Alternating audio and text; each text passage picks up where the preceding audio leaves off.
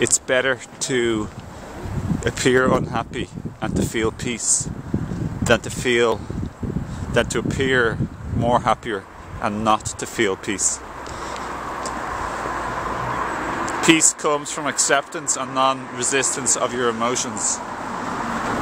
It's not about fluffing yourself up to appear all dolly and happy, and it's better to accept, honour and not resist how you feel fully, 100%, and feel peace even if to other people you don't seem as happy. And then when you feel this peace, in time happiness will organically sprout and blossom and bloom and show itself on the outside in your expressions and facial expressions and smiles or laughter. But don't prematurely do all the laughter and smiles necessarily, unless you really want to, but it's not being forced, it's being willingly allowed to do.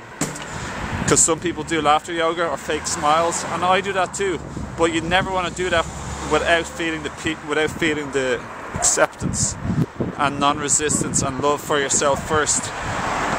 It's never, you don't do laughter yoga or fake laughing or fake smiling to get away from feeling bad because you don't accept it within yourself. You only do it because you feel like it. Maybe it's a bit of fun or it feels good, whatever. So the truth, the best thing is to feel peace before trying to appear or be happy. Accept and allow and love yourself 100% for how you feel. Honour your emotions. And this is the path and the road to peace.